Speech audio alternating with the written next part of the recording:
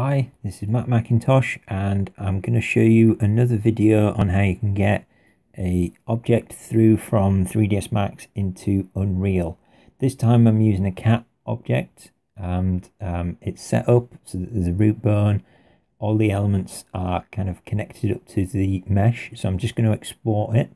To do that, I'm selecting the object that's been rigged, going to export selected, and it's going through as an FBX format. So I'm going to put this as cat not working and then export this across for Unreal 4.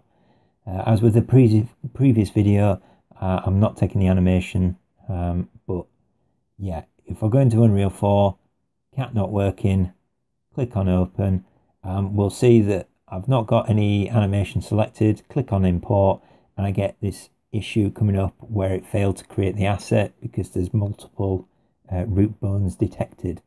So if I go back over to 3ds Max and I look at my hierarchy, I'll see that there's actually another piece of mesh in the file, and even though this isn't part of the stuff that I'm taking across, I need to delete it out. And what you'll find then is that if you've just got the mesh, the hierarchy and its character base, and it's all rigged together, it will work when you take it back into Unreal.